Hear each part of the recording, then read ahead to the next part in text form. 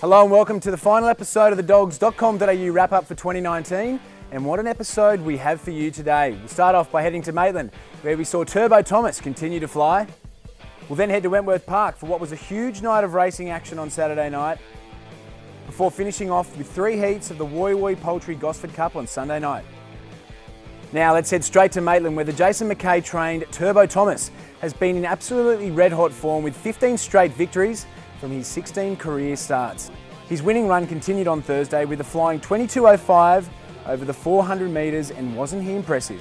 Turbo Thomas leads down the side and skipped away, led by half a dozen lengths over Aston Duke, Hardaway Harada and then Kiani Velvet, but around the bend Turbo Thomas is a mile in front and Turbo Thomas makes it 16 straight. Well, there's no doubting that Jason McKay certainly is one of the leading greyhound trainers here in New South Wales, and doesn't he have an impressive one on his hands there? Now next up, we headed to Dapto on Thursday night, where we saw an eye-catching performance from Fauna's Flame. The Sergio Fauna trained greyhound sticks with the pack early, but then put the afterburners on to streak away to victory. Fauna's Flames dropped them well and truly. It's 10-12 in front. High Speed second. Followed by Good Odds Chrissy, Fantastic Pippa. But Fauna's Flame, he wanted to get off, but don't worry about that. He has demolished him. He's won by 14. Another eye-catching performance from the South Coast was that of Jason Magri, who amassed a total of 4 winners at Bulleye on Saturday night, all over the 400 metre trip. In now, and Zipping Ivy, grab manager said right on the... For some trainers, notching 1 winner is good enough. However, for Magri, this was something special. We'd like to congratulate Jason on this achievement, and no doubt he will be smiling for a long time to come. Now next up, we headed to Wentworth Park for the night that everyone had all been waiting for. The Battle of the Brothers, the 4-dog match races, Ebby Ripper's final run. The night had it all. In front of a vocal crowd, the Group 3 Christmas gift certainly produced, with Good Odds Harada and Feral Frankie putting together a genuine battle to remember. Feral Frankie's trying to really give his brother a race here, and they're 8 in front of Jimmy Casey. Mby, Good Odds Harada turns in front, he ran off. Feral Frankie drove through. Feral Frankie hits the lead and he's brought his brother undone tonight. Following the race, Jack Smith said it was nice to win once more and to get a victory in such a race. Yeah, he got across nice and sat on him, and he was just too strong tonight, but it's nothing to take away from Frank's dog. He's a really good dog, and if we do it again he might beat me, so we'll take it. In the Group 3 Christmas cheer, we saw the John Finn trained duo of Blue Moon Rising and Veloce Nero take on the Jody Lord trained Just Terms, who's been in fine form of late and was no doubt going to be a challenger. And when the stayers got into stride, it was Just Terms who put her talent on show for all to see.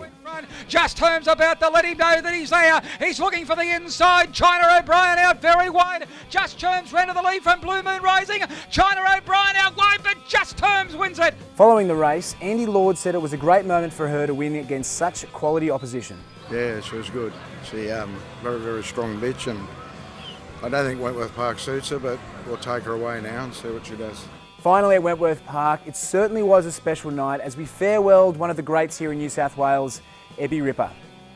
In front of family and friends, trainer Michael Eberand said it was a little surreal that the dream run had finally come to an end. Yeah, it's almost 3 years, so it's a big part of your life and part of the family's life, and a lot of sacrifices, a lot of travel, but you know, just a dream come true. Yeah, it's sad, but it's a celebration of a career as well. So, yeah, mixed feelings, mixed emotions.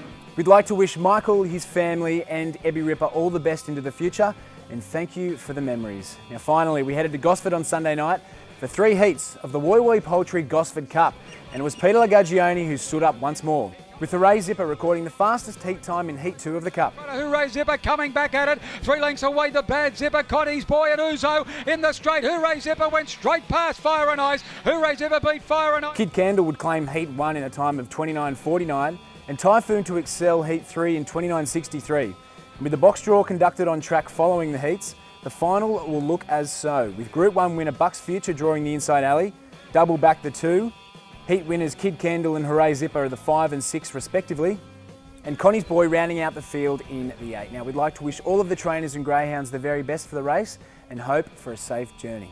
That's all we have time for, folks, in 2019. Thank you very much for joining us throughout the year. All of us here at the Dogs TV have had a fantastic time putting this together for you, and we hope you've enjoyed it. Now we look forward to an even bigger and better 2020. See you next year.